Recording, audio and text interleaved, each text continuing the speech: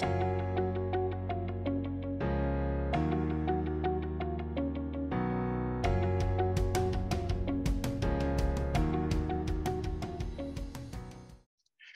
my name is Jamel Jones. I'm the Chief Operating Officer for Phoenix American Hospitality. And sitting here with me is our CEO, Perch Nelson. How you doing, Perch? Great. Good, good. Well, hey, Perch, we're here to talk about some very interesting news today. But first of all, can you talk to us about who is Phoenix American Hospitality?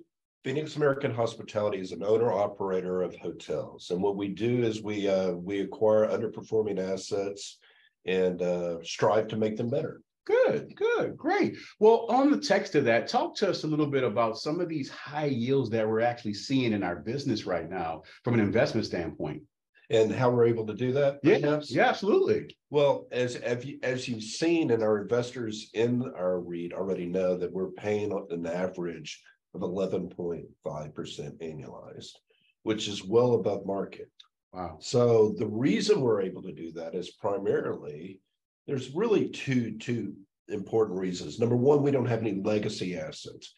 And by legacy, I mean things that we bought pre-COVID that then transferred over to where we are now. Okay. The reason this REIT was launched was to take advantage of the pricing disparity, or the devaluation, if you will, that is a result of COVID on the travel industry. Wow. So when you talk about the travel industry, that's interesting because on the operations side, what we're seeing is high growth in RevPAR year over year, double-digit growth, up in the 30, 40%. So this would translate back to why we're seeing Absolutely. Some of the higher yields. But that's exactly correct. There you go. But you've got to also remember the whole legacy asset issue. Okay. If we had assets in this REIT that were purchased in 2019 or before, that would have dragged that growth down. Okay.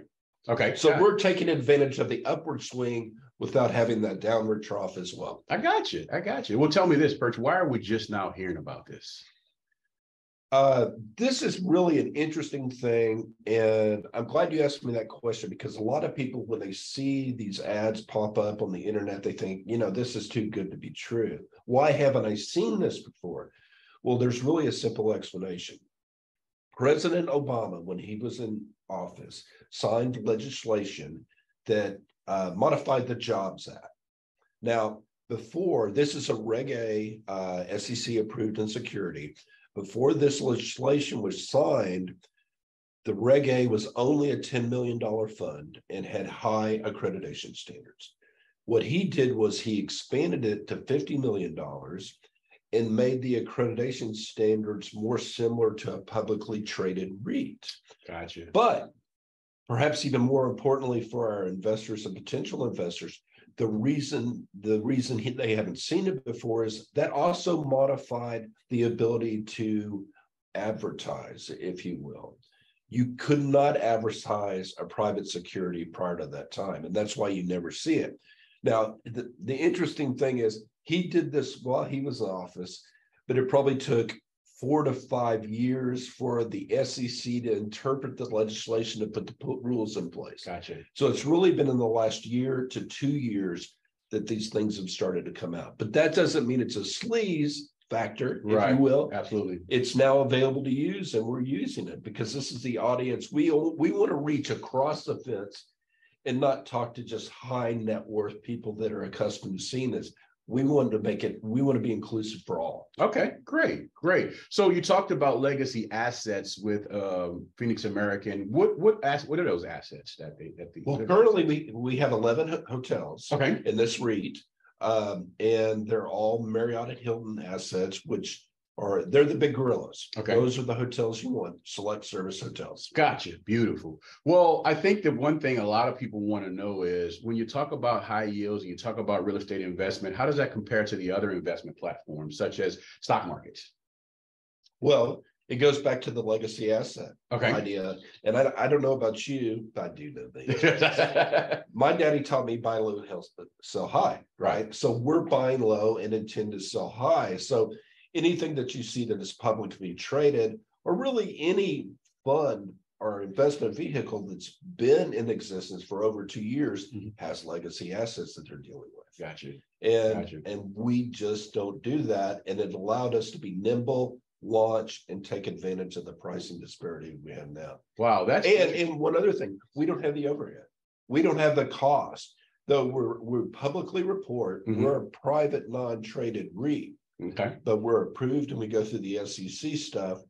But that gives us the credibility that we need and a third pair of eyes that are watching everything that we do, but we don't have the overhead that they have. Wow, that's interesting. I think the one thing, a guy like me, normal guy, I got let's say I got an IRA, I want to actually invest. What would you recommend I do with something like that? Or are you seeing stuff like that? That's the absolutely. We just closed the month on our investment, and I would say 50% of those new investment dollars were from people using their IRAs. Wow. Reallocating it to us. Wow. And a lot of that, I think, is that they're unhappy with the returns that they've seen in the stock market for the last 3 months. And they're looking for both the stability of real estate, the hedge against inflation, and higher yield. Wow. That's beautiful. Well, hey, listen, on one last note, is there anything you'd like us to really, really know about these high yields that are taking place today? Well, the one thing I would want to mention, I hope people understand a little bit better of how we're able to accomplish that. But I also want to mention, we're a REIT.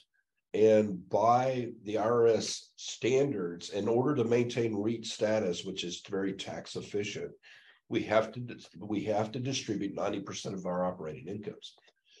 Excuse me. So what happens at year end, there's kind of a catch up.